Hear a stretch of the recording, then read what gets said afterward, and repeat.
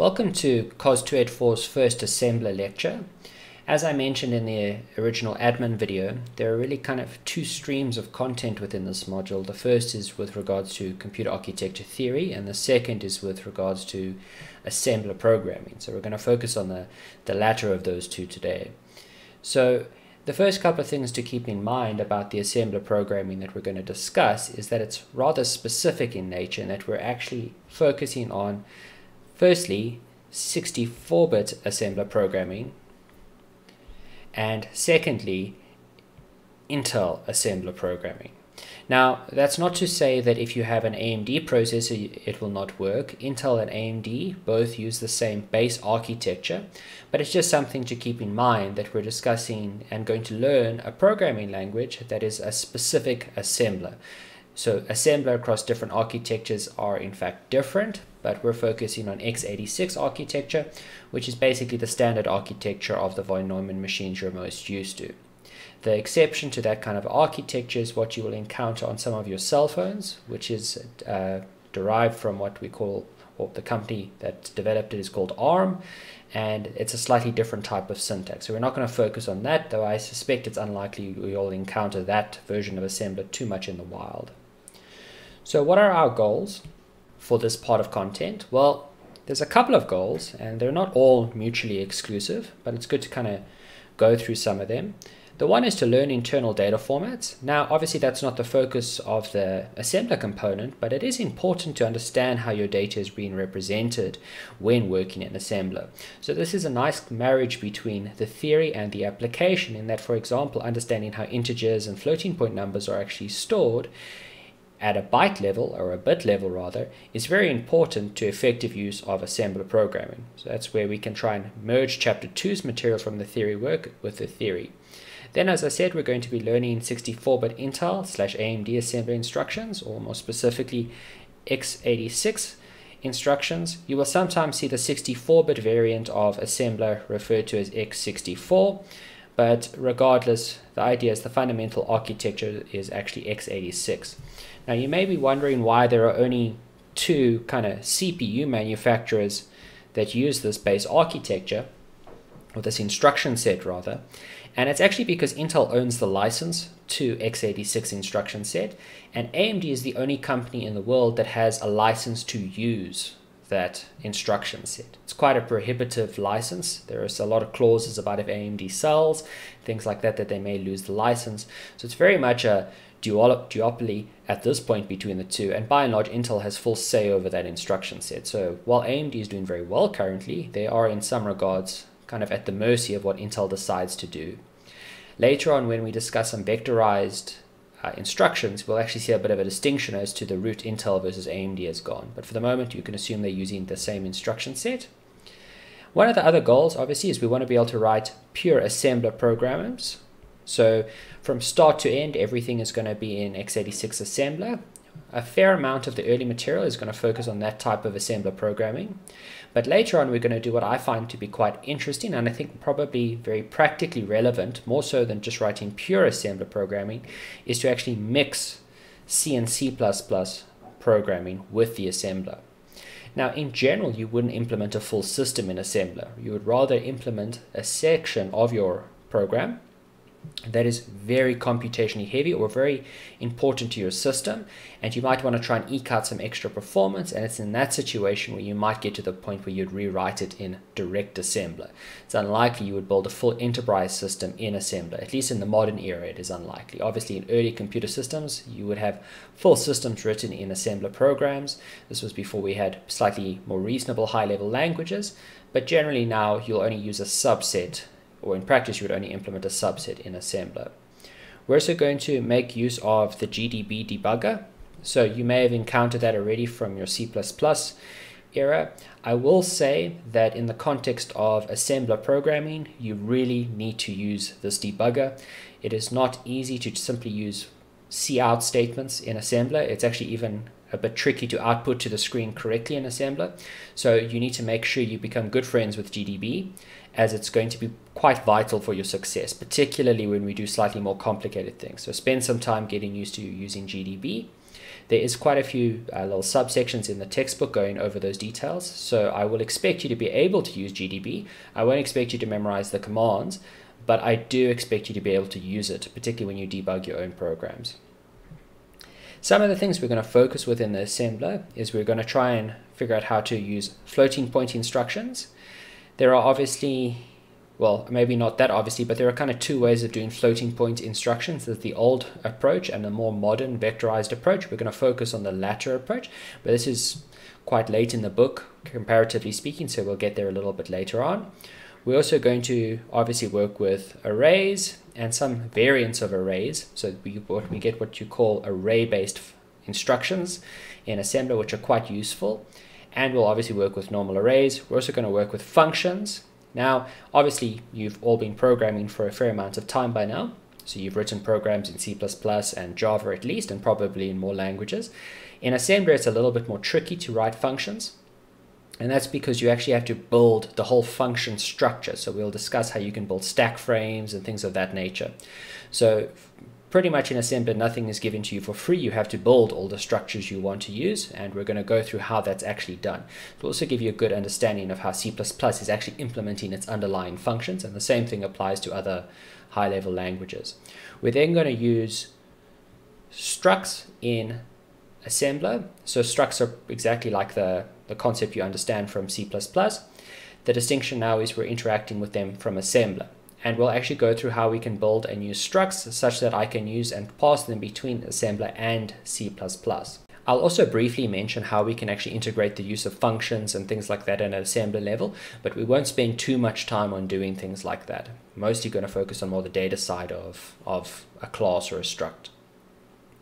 We're then also going to talk about using system calls, both directly and indirectly. You'll see from the start almost you'll be using simple system calls to output to the screen, and later on we'll go through some more complicated system calls and kind of distinguish between system calls for different operating systems. And then to round things off, we're going to go through some data structures in assembler. So we're going to build things like linked lists and trees and binary search trees and the like in assembler. We're also going to do some simple hash tables and graphs. It's not going to be to the extent of data structure that you're used to from COS 212, but we are going to be building some interesting structures nonetheless in assembler. And then the last thing that I'm going to discuss is some high performance aspects of assembler programming. That's often the reason you want to write assembler programming, is you're trying to gain either on space or on speed, and as a result it's quite important, I feel, that I can communicate to you how you can exploit assembler to get the maximum performance out of your code. That said, some of the things I will discuss in that section of the material are actually quite similar in languages like C++, but you kind of have a more bare bones level of accessing that functionality. So I feel that that's quite an interesting component to end off our assembler content on. So I suppose before we actually delve into the assembler programming, we should kind of have a good pros and cons of using any language. So in this case, what are the pros and cons of using an assembler language? Now there's more cons than pros by and large to using assembler programming, which is why you need to have a good reason to want to use it in your production system. But originally, obviously, people didn't have many choices. You had pretty much machine code, and assembler programming was a step up from that. And eventually we now have higher level languages, but for a long time we were kind of trapped at this level of assembler programming. So what are the downsides? Well, the biggest aspect really is non-portability. So you would ideally like to be able to implement something on one architecture and it should run on another architecture. And generally, if you write things in, say, C++, you can kind of assume that you'll have a reasonable chance of getting a compiler to make it run across different operating systems. There are some caveats, but it's not too bad to do. And obviously you have the nicer example of, say, Java, which should run on most things just using the JVM. But obviously with assembler programming, we're really communicating directly with the CPU, so it has to work on the current machine. So different CPU means different assembler instruction set. So as I said, we're talking about the x86 architecture, but your cell phone in particular uses processor or instructions from the ARM side of things. We'll discuss ARM in the context of instruction set design later in the theory aspect. In essence, the big difference is in the difference between ARM and x86 will be that your x86 architecture uses what we call a CISC instruction set, so it stands for a complex instruction set computer, and ARM will use what is called RISC typically, which is for a reduced instruction set computer. So it's basically a different way of writing assembler. That said, the division between a RISC and CISC kind of implementation of instruction set has blurred. ARM no longer really uses true RISC, but nonetheless we'll get to that more technical side of things later on. The other aspect of non-portability is the operating system. Now, general aspects of assembler programming, for example, just looping and things like that, that by and large is not dependent on the operating system. But as soon as you start doing things that are slightly more complicated, you'll have to deal with operating system differences. And the most notable distinction is with what we refer to as a different function ABI, or the application binary interface. Windows sets up a stack frame for a function call differently than Linux sets up a stack frame for a function call, which means if you have implemented your assembler programming for Windows, it will not necessarily run on Linux, and particularly this is the case if you're linking it with languages like C and C++. We're going to focus on the Linux side, so everything must work on Linux for this course, but it is worth noting that you have to change things slightly between the two. The other aspect is that different operating systems have different system calls available to you. Windows has different system calls at your disposal than Linux does. So if you wrote a program that relied on a Windows system call, it's not necessarily going to work on a Linux system because it doesn't have the same system call available to you, because they fundamentally have different kernels. So we have a different interface to that operating system. The last aspect is which bit mode we're working in. So we have 16, 32, and 64-bit versions of x86 assembler. We're going to be focusing on 64-bit mode. You'll see that we can kind of mix and match to some extent the instructions, but specifically with regards to system calls and things like that, we're going to rely on the 64-bit mode, and you need to make sure that all your programs are actually constructed and linked in 64-bit mode. So I'll go through how we can actually do that shortly, but just keep in mind everything must be in 64-bit mode. But in terms of non-portability, obviously if I wrote my program to work in 32-bit mode and I was trying to run it in a system that's only 16-bit, I will run into issues in the program, won't execute correctly. So non-portability is a big concern with assembler. The other aspect is it's difficult to program. Much like you will probably get more bang for your buck trying to implement some simple functionality using Python than C++, the same is true in that assembler will take considerably longer to code and debug than, say, even C++. So it is definitely a more time-consuming kind of language to implement in, but you need to make that compromise if you're trying to really maximize from a speed perspective. There's also caveats there because it's not always that trivial to fully maximize performance, but it is the trade-off that you're making. You get more flexibility such that you have the ability to maximize performance. However, it does require more time on your side. Other things to keep in mind is the syntax is not that akin to normal programming languages. So you see that point there that the syntax does not resemble mathematics. You don't see instructions like the following in assembler. Everything in assembler is done via what we'll call mnemonics. So you might have something like an add instruction that is going to take 2 registers and store the result in RAX. We'll get to that shortly, but it definitely stops looking like your nice equations that we used to have. The other thing is you have no structure or syntactic protection. If you want a loop or an if statement, you have to build it from the ground up in assembler. We'll be doing this all relying on goto statements in essence, so jumps. You don't have any of that functionality available to you.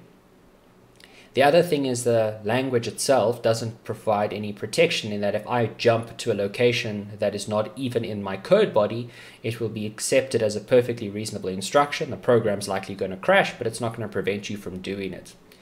The other thing that's interesting about assembler programming is there aren't types. In essence, the data represents whatever you want it to represent. So you could try and use a pointer as a floating point number, probably not successfully, but the language does not distinguish. It sees data as data. If you have 64 bits of memory, that could represent anything. It's not labeled in any kind of way. So it's up to you as the programmer to keep track of what that data should mean for you. So it's something that can be quite challenging with assembler programming as well. The last thing is the way in which we access variables. Luckily, everyone in this class has a fair bit of C++ programming, but by and large, if you want to access a variable in assembler, the access is pretty much akin to dereferencing a pointer, because you'll have an address and you need to use that address to get access to the value stored at that address. So variable access is pretty much like using pointers the whole time. So that's something to keep in mind, and you'll get used to that as we go. On the upside, as I said, everyone's coded in C++ here, so that's not too much of a jump. If you'd never coded in C++, this could be quite a shift to get used to. So I've discussed some of the downsides of using assembler as a programming language, or as a language in general.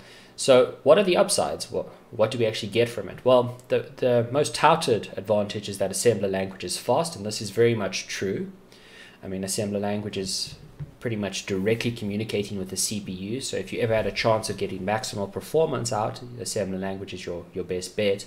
However, an optimized C or C++ compiler will likely be able to create faster assembler code from your C++ than a novice at assembler.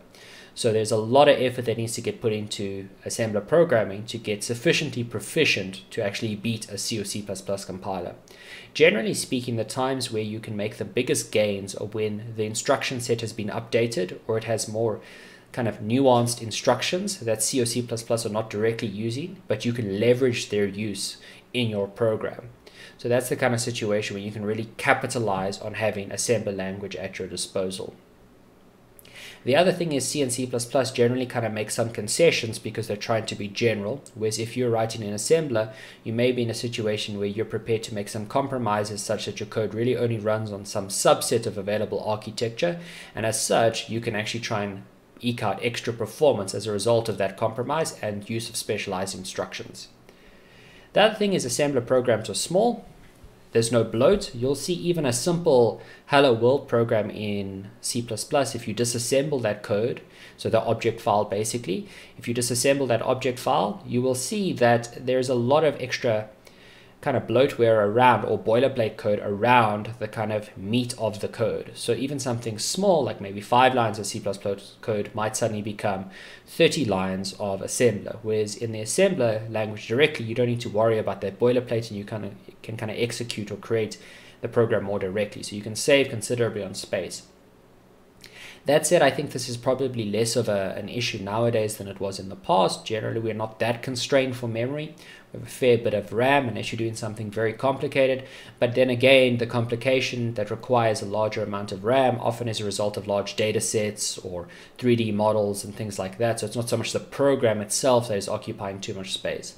The one exception here is still embedded systems. So for example, the code that runs on things like your washing machine and the like, that often is still somewhat constrained, because the smaller you can make your program, the less actual memory they need to give that embedded system, so it's cheaper to produce. So it's still relevant, but it's not as relevant as I would say it has been in the past. The other thing is assembler can do things that are not possible in C or C++. You can directly execute I/O instructions. It's because you're speaking to the kernel directly. Now you can speak to the kernel via C++, but you kind of do it indirectly through an interface. And you can also do specific CPU-based things like direct I/O instructions, manage memory mapping registers, manipulate other control registers. For example, you can use an instruction that changes where the next instruction will be that is executed. So you have that kind of functionality that you can't really exploit in C++. That said, the situations where you need to use such esoteric things are not as prevalent, but it's still nice to know that you have in essence maximal control at this level. Now, one thing to keep in mind that I have seen some people kind of misunderstand about assembler programming is, though you can do virtually anything that the system will allow, the operating system is still kind of the big brother here that is saying yes or no to your requests. So you'll hear people saying, oh wait, I wrote this line of assembler program and it wiped my hard drive. You don't need to worry about doing anything like that. That is not going to happen because you have an operating system underneath your code. If you're writing machine code without the presence of an operating system and you're trying to directly access things, you could make a mistake, but you don't need to worry about that because we're doing all this programming on top of Linux. So if the Linux kernel says no, your program's not going to allow you to do that. So just something to keep in mind, and you don't need to worry about that side of things. So what are the big upsides for ordinary mortals? So you're taking this course, you've decided that we want to learn some assembler programming. So what can we actually gain from this if our aim isn't to become assembler masters? What do we really benefit? Well, the one thing is it teaches you how your programs really work. Now, obviously, if you program at all, you will know that different languages provide different levels of abstraction available to you. So languages like Python live at a relatively high level of abstraction, where C++ is a little bit more low level, and obviously assembler is as low level as we can pretty much go. But being able to traverse those different levels of abstraction are very important as a computer scientist, because when you see a new problem, it's important to be able to assess what level of abstraction is best to solve that actual problem. Now, if you only know one level of abstraction, so say you could only ever program in Python and you found C++ and assembler too much, you will always be stuck as that being your lower bound of abstraction, that you can never use something more close to the machine. However, now we're basically giving you the lowest level of abstraction, in that you're as closest to the hardware as you virtually can get, which means if you see a new problem, you know exactly where you can actually implement the task. You still have the ability to decide, wait, this is sufficiently simple for me to implement it in Python, and then you can go with that. But you might say, wait, I can actually use the hardware better to exploit some structure in this problem and solve it more optimally, and then I can actually go down to the assembler level and actually exploit that capability. So learning how to traverse those levels of abstraction are really useful as a computer scientist. Obviously, we're also going to learn things like learn about things about how storage and arithmetic is done in registers. Base instructions pretty much will show that to you. You'll also see how C and C++ function, register, and stack usage works. You'll see the construction of stack frames, how we build and destroy them. You'll also see why if you have too deep recursion, you end up getting stack overflow. It's not just a website, it's something that will happen if you have too deep recursion, and we'll see that later why that happens. In essence, it's because you have too many stack frames built upon each other, and at some point you run out of stack space, which we'll get to later. But it's good to understand how that is all actually done. It's not just magic behind the instruction call. It's actually a very tangible little bit of structure that we can use to emulate that kind of behavior. We also figure out how optimization of certain things actually works in practice, or why is one way of doing something in C++ better than another. Oftentimes you'll hear that, oh, this is faster than the other way, but without actually knowing why it's faster, it's a bit harder to explain. A very simple example, which I'll go through a little later in detail, is fundamentally if you don't have any optimization enabled by your compiler, the instruction I or ++I is actually faster than I++. And it's because one can be implemented using just one instruction, assembly instruction, and the other requires two. So even something as trivial as this, if you understand it at an assembler level, you can see which is actually going to be faster. Now, I say it depends on what compiler optimization you're using, because even if you enable O2 optimization on C++, this kind of becomes irrelevant, but it's still important to know why it's actually happening. Now, the other point about bugs are more immediately related to machine instructions and limitations. Things like null pointer should become a little bit clearer to you in this context, as well as I mentioned, stack overflow. The other thing is you have to appreciate how a compiler converts your C++ code into executable instructions by your computer. And for that reason, if we can implement all of these structures listed below directly in assembler, you get a good sense of how your compiler is able to achieve the same thing. The last point is your coding will improve, or at least it should improve, because you have a better understanding of what's really happening. So the idea in some sense of assembler programming is to remove any kind of black box that you had in your mind about programming. There's no longer a situation where I'm just going to pass into my black box my function call and just hope it does what's necessary. I now will know exactly what goes into that box and how that box is built. So where does assembler programming fit into the generation of programming languages? Now, obviously, if you do COS 333, you'll go into far more detail about this generational changes between different types of programming languages. But specifically, assembler language is referred to as the second generation of programming languages. So it's basically just one step up from raw machine code. The upside is that you have names for instructions. So for example, I can use the mnemonic move as opposed to, for example, needing to know that it's some specific combination of binary. By the way, that's not the actual code, but regardless, the point is still the same, that it's much easier to actually memorize a a mnemonic like move than to actually remember binary for each instruction. The same thing applies for using labels for variables and things like that. So that's where assembler fits in. You obviously get more recent generations.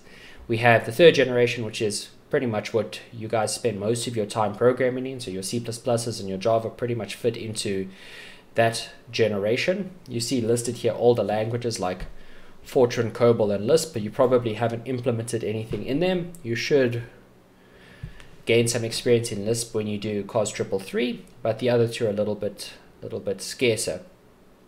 Fortran, surprisingly enough, is still quite prevalent amongst physicists because it's still a very fast language to implement in. Though it's not widespread, it's more widespread than one would expect it to be.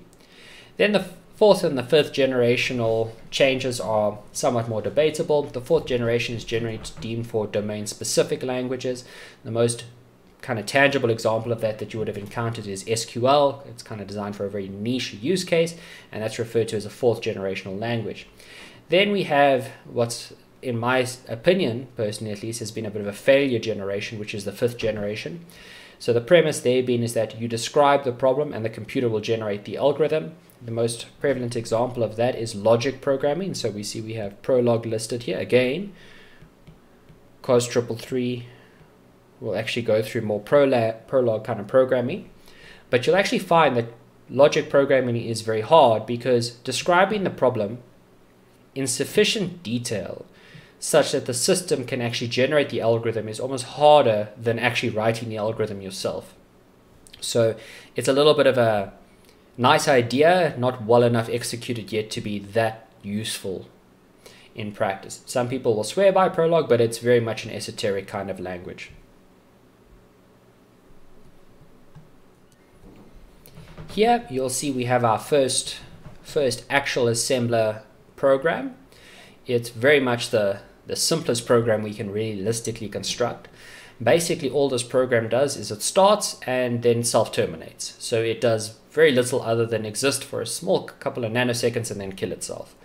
So simplest program we can possibly implement, but it's a good example for us to work from so we know what some of the syntax actually means, and we're going to obviously be building on this as we proceed with the course. So the first thing to kind of note, the semicolon notation is used to indicate a comment, and it will not be uncommon in an assembler or a bit of assembler code to find a comment attached to every single instruction. Now that may feel like it's a little bit overkill. I mean, if you write high-level languages, you don't generally have to overdo comments. It's generally better that your code is somewhat self-explanatory and you have some descriptive comments inside there if necessary. But in assembler language, comments are very much a necessity because it becomes very hard to follow assembler code, particularly if you're not very used to it. It's quite easy to kind of not immediately see the intention of code unless you explicitly step through each instruction, which obviously if I looked at a language like C++, or if you looked at a language like Java, you can generally eyeball a bit of code and have a good sense of what's going on. So what else is going on in this code? So as I said, the first thing is what a comment looks like. The other thing is what are labels. Labels are strings which are not instructions. So in essence, we see we have one label in this code, this underscore start followed by a colon. This is a label. Label is basically some kind of name that we use to reference a specific location in memory. So when this code actually gets turned into actual machine instruction, this start label will correspond to some physical address. But for our purposes, I can simply jump to, for example, start, and the actual assembler is understanding where I need to jump to. So it kind of keeps a track record of what the corresponding memory location would have been. So that's what we use a label for.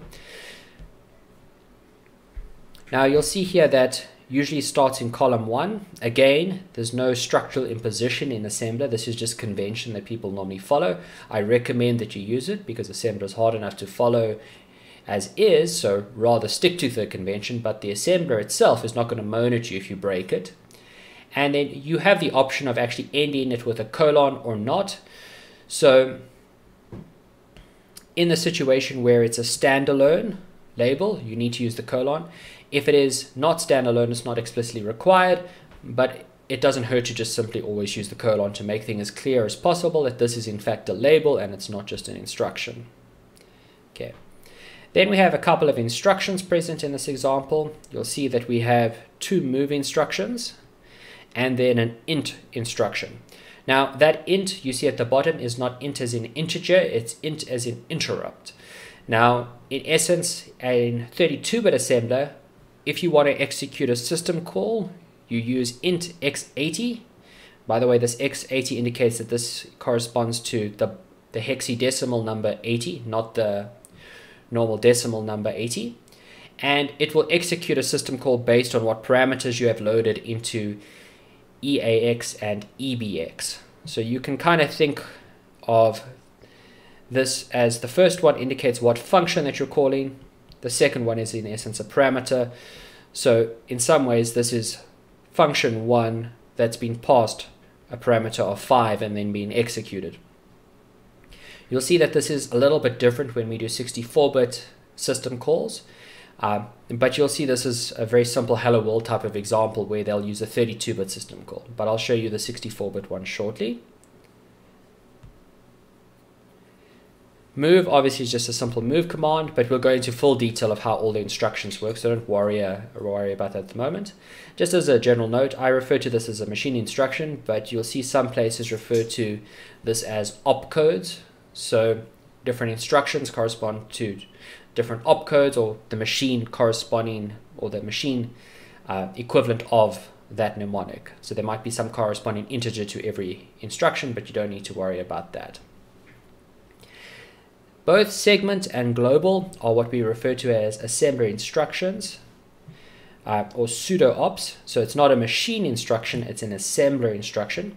And in essence, the assembler uses these commands or these instructions to figure out how to build the actual final program. It's not something that's executed on the machine explicitly.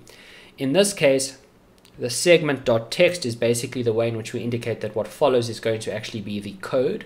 You'll see later we get different aspects of an actual piece of program. You'll have segment.data and segment.bss and so on. But that segment.text indicates that what is underneath this line is in fact executable code. Global underscore start is in essence the way in which the assembler indicates the start point of your code. So you can think of it as saying, okay, I want to always start my program executing from underscore start. Now, it is perfectly possible that you could have a situation where you have global start and you actually have some instructions before that statement. And then I only have underscore start over here, and then I have the rest of my instructions. Now this means that if your program was assembled and linked like this, you'll always still start at this point, and this instruction will by and large be never executed. That will be part of your actual program. That's just something to keep in mind. Okay, so just to kind of break things down, as this whole example, the here part is the label for this individual instruction. The move is our opcode or our machine instruction, and EAX and 1 are what we call operands. So all instructions will have between, well, you have some operands have 0 instructions, but some opcodes have 0 operands, but generally speaking you'll have 1, 2, or in some cases 3 operands to any kind of instruction. In essence, you can simply think of operands as the parameters to the assembler instruction, to the machine instruction. This is just going into a little bit more detail about what I discussed about what the section and global keywords mean. Something that is worth mentioning at this point is that generally speaking, our initial assembler programs are going to start at underscore start. It's kind of the convention of your initial entry point into your program. However, languages like C++, you will think main should be your intro to your program. But actually what ends up happening is that start is always going to, underscore start is always going to be the entry point into your program, which actually indirectly will go and execute or call the main function. So regardless of whether you have a main function in C++ or you're writing directly with assembler, your first entry point will actually always be that underscore start, or whatever we've actually pointed global to. But the actual convention with C++ and GCC compilers is to use _start. So once we've written our assembler program, we obviously want to actually be able to create an executable from it. So how do we go about that? Well, assuming that our assembler instructions that we saw in this slide was all stored in a file called exit.asm, we can create our executable file using the following instruction. First thing to note here is that all programs or all assembler programs in this module must be assembled using Yasm. Yasm is available for Linux in most packages. In some packages it will actually be there by default, for others you should be able to install it pretty straightforward. Please do not use Yasm. They are similar, but there are certain caveats, and you will come short if you start using Yasm. So please make sure that you always use Yasm. Yasm in some sense was a rewrite of Yasm, but it actually has continual support today, and it's what we're going to be focusing on for this course. So please don't accidentally start using Yasm and watching some YouTube videos or the like and not being able to actually come back to using Yasm. So what else is going into this instruction? You'll see there's quite a few commands at play here. So let's break them down. Not all of them are actually strictly necessary. That's it. I feel like you may as well use the longer version to make your program, because we actually want a lot of the functionality available from some of these extra commands. So the first thing that is in fact necessary is this -f. So obviously -f, it means, or it implies in this case at least, format. So what format should the object file be that is created?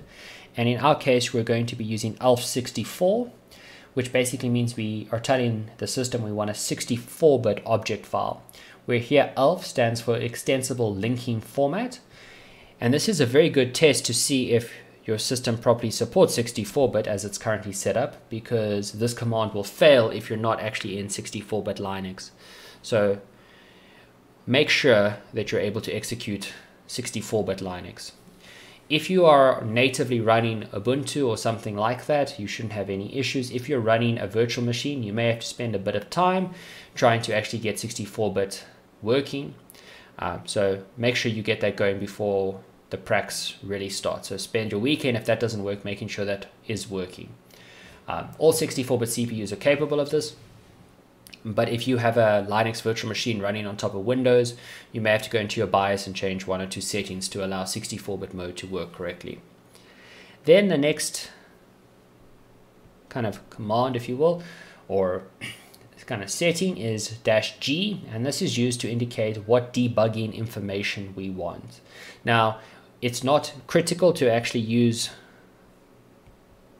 -G followed by the format you wish to use if you don't plan on debugging. However, for this course, as I mentioned earlier, we want to be able to debug. Specifically, we want to be able to use GDB, and Dwarf 2 is a sufficiently good format to work well with GDB.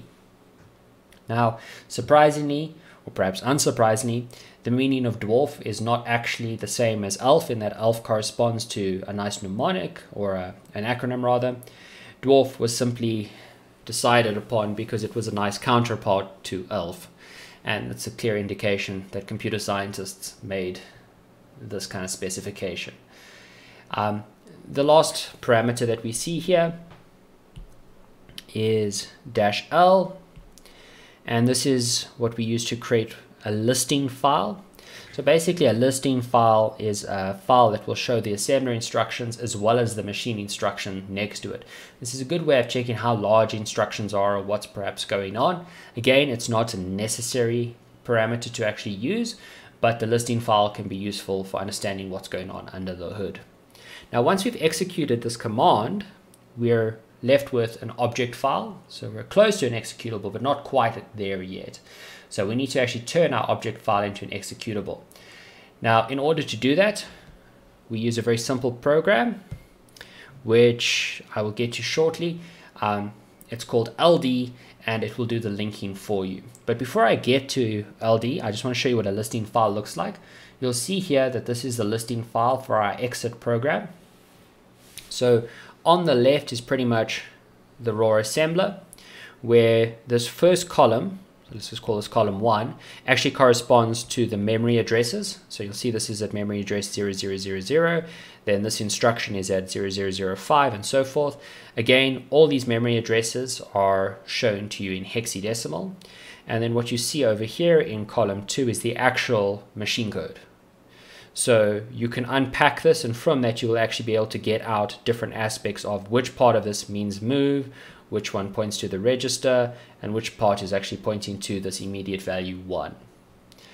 Now, you don't need to know that correspondence. I will never ask you what is the machine code for MOV. I'll never do something like that, but it is interesting to see what's actually happening completely under the hood. It's also a clear indication here that those assembler instructions do not actually form part of the actual instructions that get executed. So as I mentioned, we need to link our object file or turn our object file into an executable. So in our case, at least for the first couple of tasks or first couple of practicals you'll do, we'll be using LD, and basically it's a very simple instruction. LD should be present on virtually all Linux distributions without need to install. If it's not, you can very quickly install it. It should be there by default.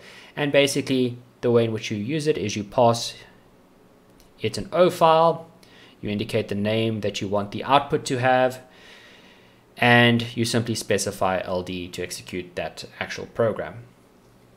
Now by default, if you don't specify a name for exit, it will simply be a.out, and that's perfectly fine for most purposes, but I'd recommend for your own sanity to just label things as clear as possible.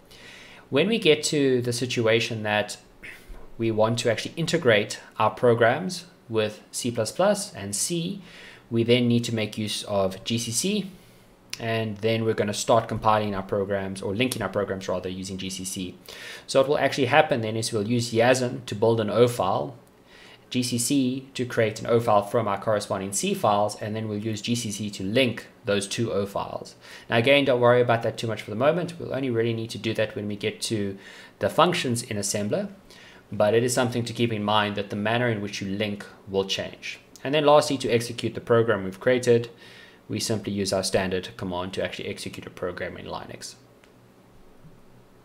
There's one small thing I want to mention to you from chapter 2 of the assembler book, and that's about the IEEE floating point representation for numbers, is the manner in which it will appear to you if you actually look at that number in the listing file. Now, you'll get a bit of a recap on how we actually build this IEEE format of the floating point number in the theory lectures. So don't worry too much about that, but the manner in which it will be shown to you is a little bit different. So I want to kind of illustrate that so it's not a surprise or it adds some unnecessary confusion. So say I have the number 1.75. Now if I convert this to be in the 32-bit IEEE 754 standard for floating point numbers, by the way, there aren't really other in-use standards for floating point numbers. There are some exceptions on GPU, but you can by and large assume that's the primary one that is present.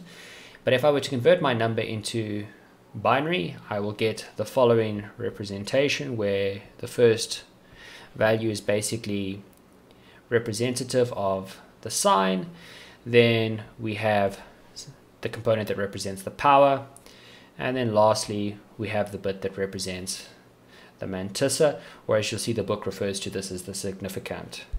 Okay, now you may expect this number to look a certain way in the listing file. So the first thing to note is that all numbers are going to be shown to you in hexadecimal. It's just a standard convention by and large in assembler, particularly in the listing file.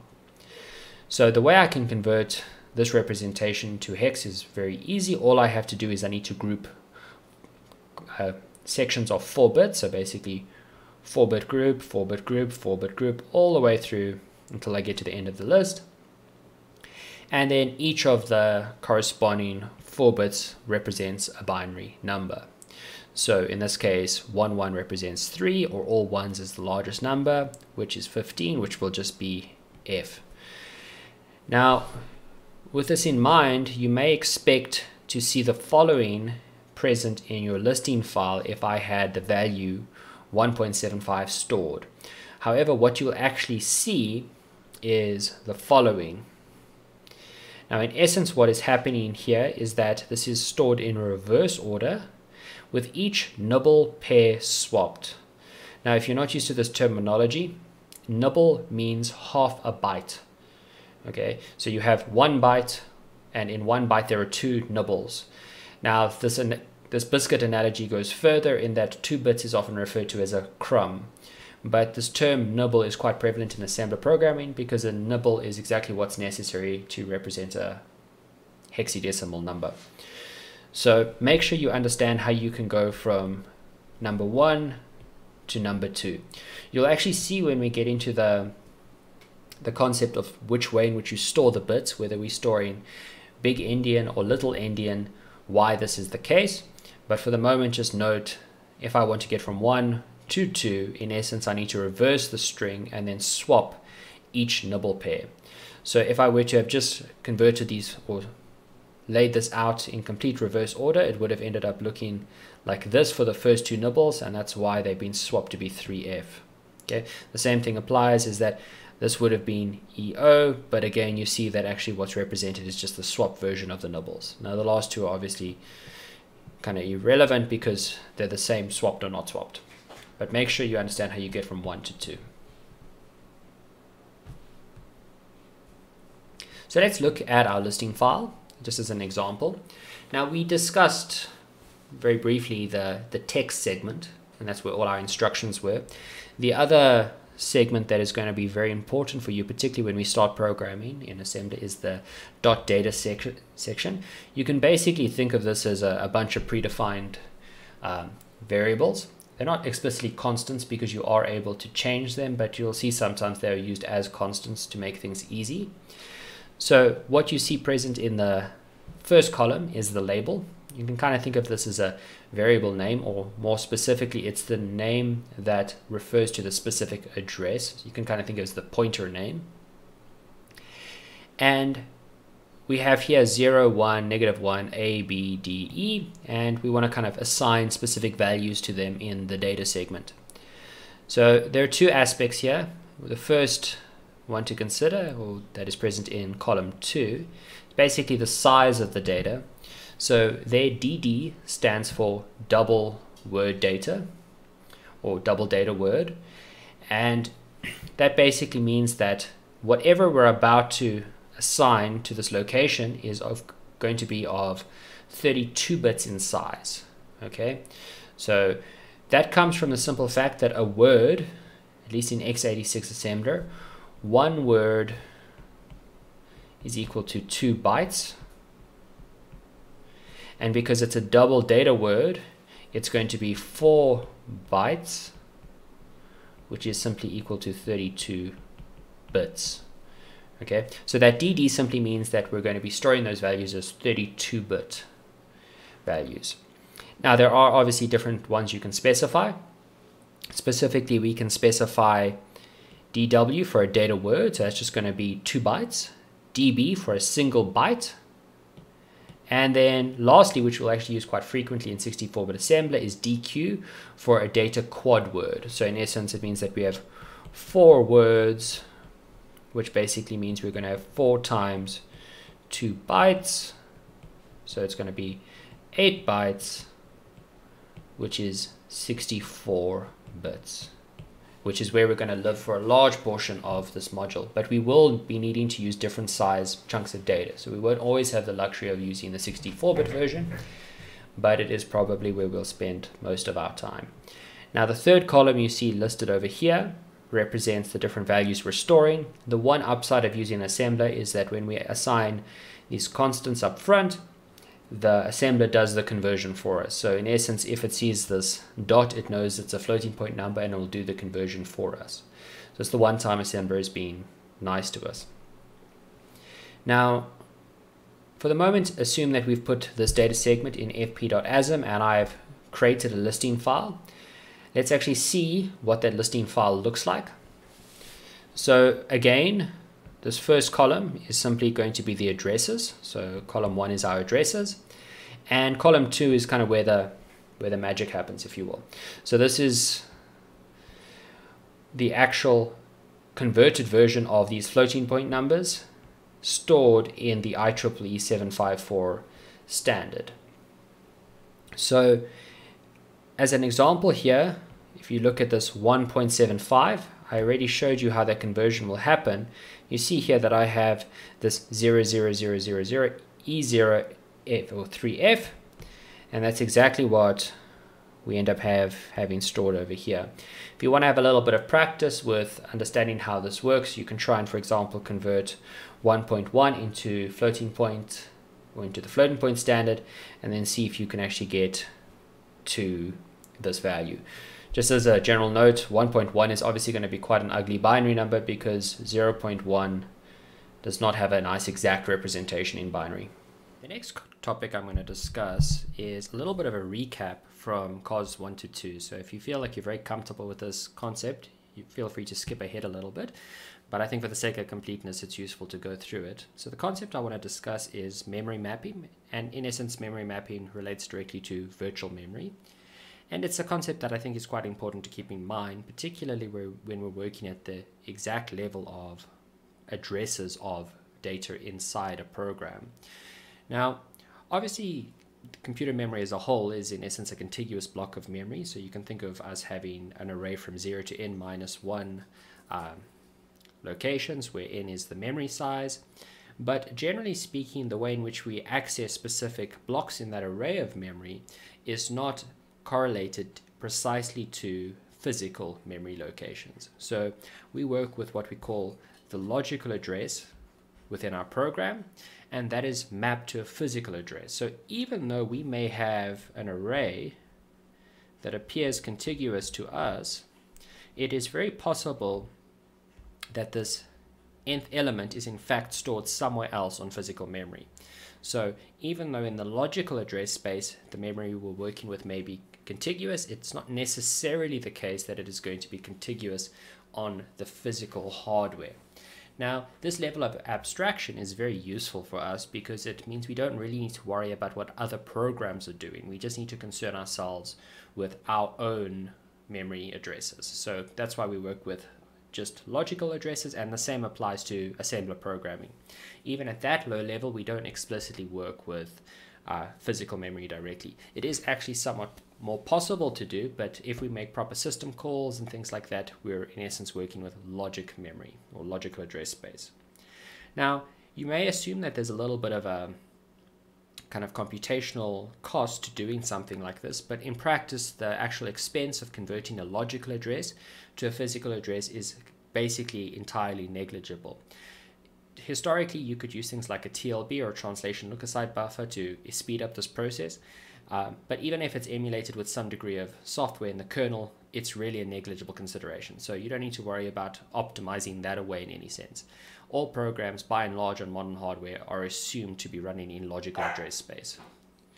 Now, something to kind of keep in mind is that, generally speaking, when we talk about memory, we don't talk about addressing or moving around specific bytes. Now, what generally actually happens is our CPU will rather work with full pages.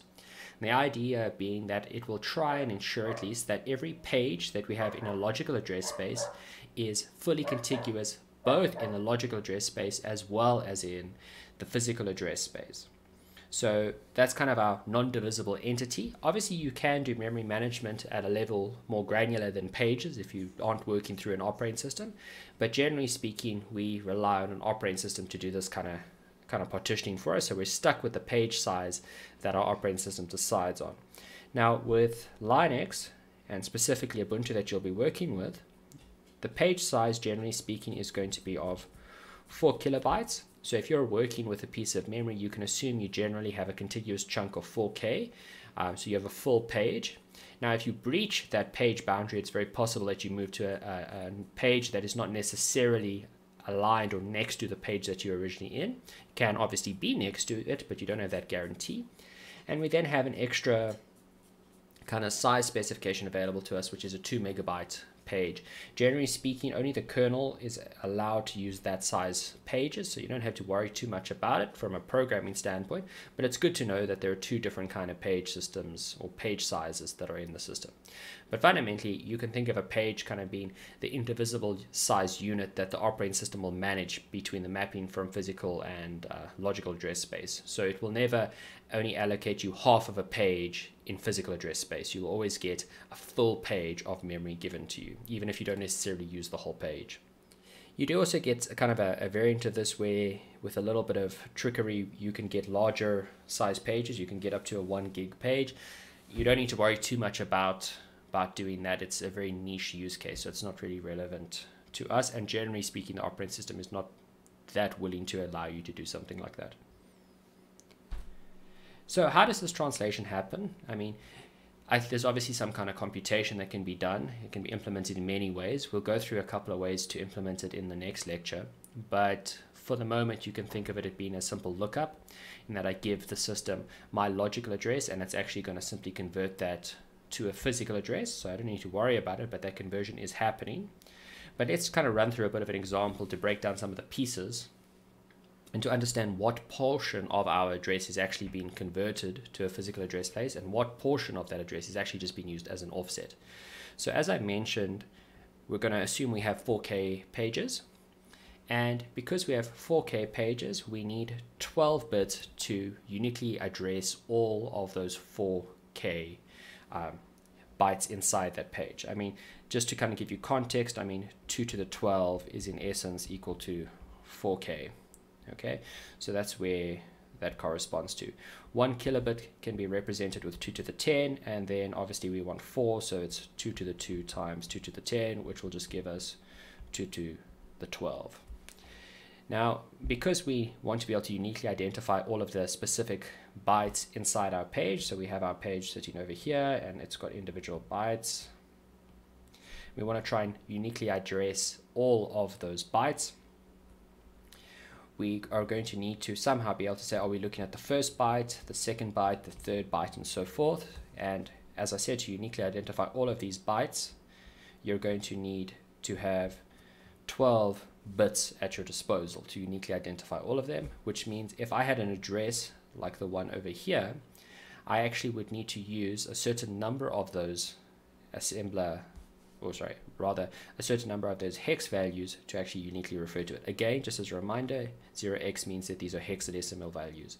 So each kind of character there corresponds to 4 bits. So if I say that I need to use 12 bits to uniquely identify all of the components of my page, it means that I'll actually need to use these bottom 3 entries to uniquely identify each of those bytes in my page. So from our original address, we have 2 components here. We kind of have the full address space, but of that we have the component which represents the offset, so it's just the lower 3 bytes, or in this case the least significant 3 hex values rather, instead of lower 3 bytes, so the lower 3 or the lower 12 bits or 3 hex values. And then we have the higher order hex values which we use to represent the page number. So when we're writing a program and we have a page number like this 43215, that is a page number in logic address space, and we need to utilize the CPU to try and do the conversion for us.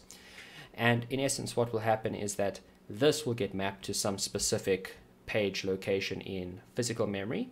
So say for example we did a lookup and we found, okay, wait, that page location actually corresponds to the page 893, then all we know is that that's where we should start looking in the physical address space, and then to get to the specific byte that we want to access, we just add the offset to the lower order bits. So in essence, the address that we will start looking at is actually the following, and if I want to gain access to the first bit, then this value is simply 0. If I wanted to gain access to say the 4th bit, then instead of having a 0 here, I would just have a 3. So this mapping is relatively straightforward. Obviously at the moment this 7830 was just a concocted value, but this is generally stored in some kind of lookup table. We'll go through again how we can store that in an efficient way, but for the moment just knowing that translation is sufficient. So what are the benefits of actually doing memory mapping? Now again, you should have gone through a fair amount of this in cos1 to 2, but just to kind of remind you of some of the benefits, is that the user processes are protected from each other. It basically means that if I have program A and program B, nothing that I do while I'm inside program A can in any way affect program B. Now, there are some special cases where I could explicitly set up communication between the processes, but by default that is not the case. They operate as independent entities, and I can't negatively or directly actually influence any of the data in B and vice versa. So B can't affect A and A cannot affect B. And this obviously gives us many upsides in that we don't need to worry too much about security. There are some things still to consider. This is not a perfect solution, but it avoids unnecessary complexity. Now, I mean, you can see what the issue would be if a program shared the same address space directly as that. Say I had my newly installed program and I was busy executing lines of code. So say I'm at these specific memory addresses and I'm going down, and there's a very critical bit of code higher up in memory. So say this is the kernel. If I had separate address spaces, I could potentially be working down here and jump into code from another process and then potentially either execute code I shouldn't have the sufficient privileges to execute. So I basically surpass asking the kernel for permission to do something and I just directly do it. Or I might be in a situation where I can extract data that was maybe privileged, like user information and things like that. So having the connection impossible and them in essence operating in them their own little silos is a very effective way of preventing that kind of issue. So what are the benefits of studying memory mapping? Is it something we can just completely ignore? Now, if you write a high-level program in, say, C++ or Java, generally speaking, you're not too phased about memory mapping, and even to a degree in assembly, you can somewhat ignore it. But it is important to be aware that it is happening, because a lot of times performance-related issues, particularly when we get to the high-performance assembler, can be mitigated by understanding how this mapping is done. And also certain kind of errors that you may have encountered when coding in C++ will kind of make more sense if you think about this notion of having these indivisible pages and this mapping between a logical address space and a physical address space. So I'll kind of go through two examples to try and illustrate this point. So the simplest one, in terms of an error you may have encountered, you may have had a situation where you had some code in C++ and you were, say, for example, iterating through this array, and you would just say adding up all the values. So you'd simple code, you just had to loop through the array and sum up all the values. So you had 5, 6, 7, and 9, and your code would just loop through and return the value. But now you made an error and you have an off by 1 error. And instead of adding up 4 elements here, you actually went further than you should have. And you added a value from an element that is actually not maybe even initialized, but you've never set any value in it. So it was an array of size 4 and you're accessing the 5th element. Now, in a language like Java, it will immediately prohibit you from doing this. It has protection. C++, however, doesn't. So it would often let you add that value. And the question is, what will happen at runtime? Now, two things could happen at runtime. One, you could end up getting a segmentation fault. Or, and in many ways slightly more annoyingly, the program will simply run and complete as expected, but the answer it gives you will be wrong. The reason the answer it gives you is wrong is that it's going to just add whatever was in memory at that location. Now, the question you have to ask yourself is, why does it sometimes execute and give me the wrong answer, whereas other times I get a stack or a segmentation fault error? Why is it a different outcome depending on when I run it?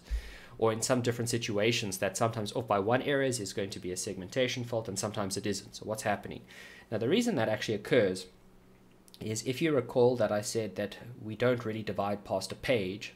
So even if your array was stored in this page, so let's just call this our page, and we had the value stored here, 5, 6, so on, and I went past the end of the array. So I try to add something 1 further than the end of the array. If that element was actually still within the page, I would simply actually add whatever value was at that addressing memory. Whether I've instantiated or if it's just stale memory, I will simply add it. No segmentation fault occurs. However, if I'm in a situation where my array is near the boundary of this page and I try and access memory that is 1 past, or at least 1 past, the end of the page, I'll immediately get a segmentation fault.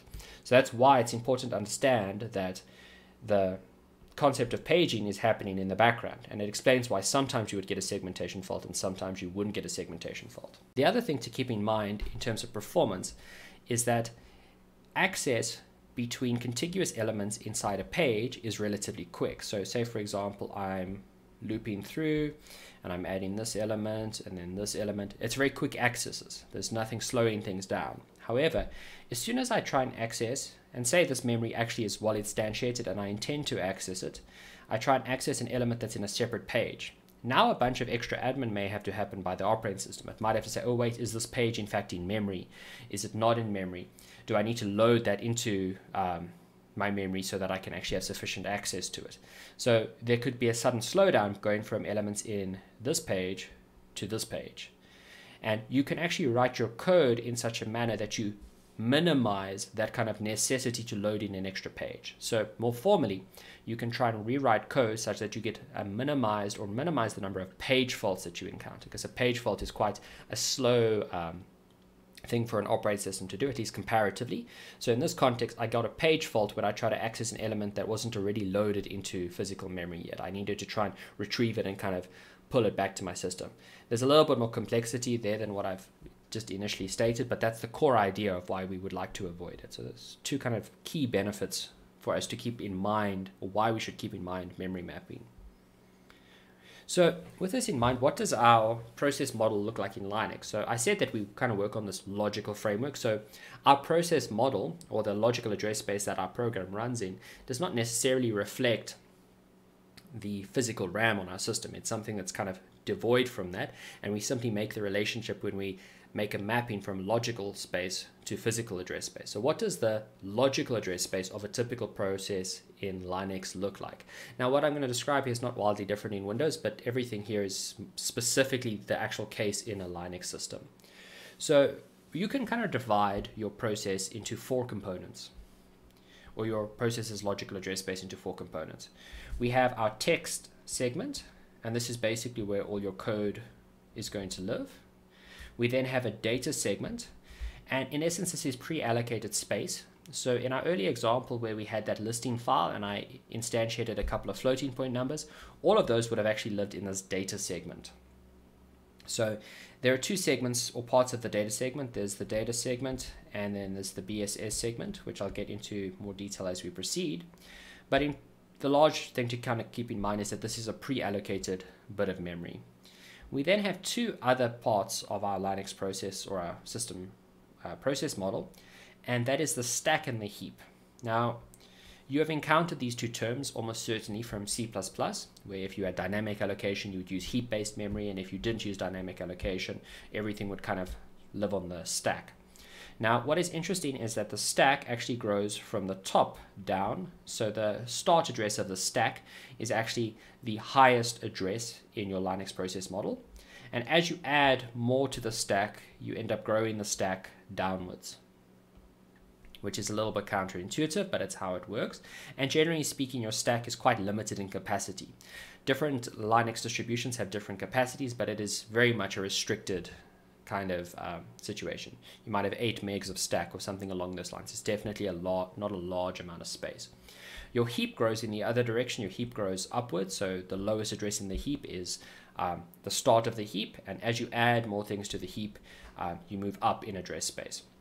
Now what is interesting actually is that there is no check that gets done by the kernel whether or not these 2 lines ever cross each other. So if your heap expanded past your stack, the program won't actually be doing that check. It will probably crash in some horrific way, but the actual system is not doing that if statement check every time, because it's kind of, for the most part, an unnecessary bit of inefficiency to have to always do that check. Now the other thing to note here is this Linux process model is very large. So the logical address space you have available to you is 128 terabytes. Now, it's very unlikely you've ever had to write a program of that size, or even had to write a program that loaded that much data in. But this is kind of the capacity of a typical Linux process model. It is possible to breach this doing a couple of extra things, but by and large, this is the capacity you have available to you. That said, for the moment at least, it's very improbable that you'll never ever need to breach 128 terabytes. It's unlikely you have that much hard disk space, let alone need to run a program of that size. So We'll go into each of these components in more detail as we kind of go through the course. One thing I think I should just maybe point out, which might surprise you a little bit, is that, or why do we actually get to 128? It seems like a slightly odd number. And I say it's a bit odd because we have 64 bits of space to kind of make an address. So why are we not using the full 64 bits available to us in terms of addressable space? Because in essence, you could actually address 2 to the 64, which is quite a large amount, bigger than 128 terabytes. And actually, it's simply the way in which it was decided to implement the 64-bit standard of process models. But in essence, what happens is, so we only use 47 bits to actually represent the address. It was a design decision made, and 47 rather. 2 to the 47 corresponds to 128 terabytes. You'll see in the book that there's a number 141. That's in the situation where it's a base 10 number. Now, technically, we could try and use all of the space available to us, and we could actually try and use 64, but it kind of becomes unnecessary. And oftentimes, those high order bits are used for slightly more clever tricks. So in multi-level paging, maybe some of them were used for something else. There's also things to kind of distinguish whether or not a specific page was in fact a normal process or normal program page, or if it was actually owned by the kernel. So you have a little bit of leeway of how those higher order bits can be used by the actual operating system. So how do we specify these memory segments in assembler? Well, it's very straightforward. We basically specify our code segment simply using segment.text, and that's where we're going to actually insert all our code. Something that is actually going to be potentially confusing if you are not expecting it is, if you look at your listing file, you'll see that _start, if you implement it the same way that I've shown you, will be at address 0. But if you actually debug your program and you check the addresses using GDB, you'll see that that start address is not quite 0. Now that is done as kind of a security feature where the start location of your text, data, heap, and stack are somewhat randomized within some kind of tolerance. So it will always be slightly randomly originated around, say, 0, or in the case of the heap, around the top of the process model. But it'll never be at exactly those locations. It's kind of a way of preventing certain kind of security attacks so that things are slightly less predictable. Again, that shouldn't affect us because we rely on labels, so we don't need to worry about that too much. But if you are debugging and you're like, okay, why is my start label not at 0 like I expected? It's simply due to the slight randomization that's done in Linux as a security feature. It is actually possible to turn it off. I don't recommend it, but it is actually possible to turn it off in Linux if you really want to make sure that it's at 0. But again, it's not really of a huge concern. And again, we have the data segment. Like I mentioned, there are two components of the data segment. We have the .data, and that's what we used before, and then we have a different segment which you probably haven't heard before, which is the .bss segment. And it's basically there to reserve certain amounts of space for some kind of data. So you may say you always know that you're going to need 128 megabytes for some kind of processing. You can kind of pre-allocate it in the .bss segment. It stands for block started by symbol, but for the most part, we're going to pretty much be relying on the .data segment. In the .data segment, you have to specify the value of the entities. In the .bss segment, you don't.